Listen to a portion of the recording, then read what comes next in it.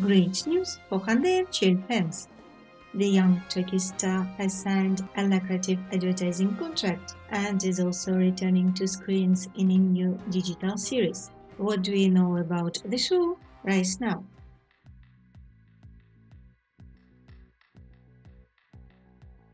Hande Erçel was spotted in the Levent district where journalists were able to ask her a few questions. The actress did not respond to whether she will marry in the summer or if the rumors about her strained relationship with future mother-in-law Arzu Sabancı are true. In response to journalists' questions about whether she will change her lifestyle like Yasemin Azilhan did and if she will quit acting, Hande stated that she does not plan to change anything. She also added, "I've just signed a contract for a new job.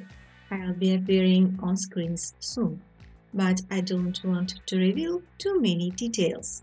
According to the well-known journalist Birsen Altuntaş, Hande remains one of Turkey's most sought-after stars with 32 million Instagram followers. Yesterday, news broke about the actress's new advertising contract, making her the face of a well-known brand of floral-scented perfumes and deodorants, appealing to youth. At the same time, negotiations continue for her participation in new projects, including a digital series tentatively titled 22 Seconds. However, there is no official contract for her participation in the series and film yet. Hande has only signed a new advertising contract. We will keep an eye on developments. Stay with us and don't forget to subscribe to our channel.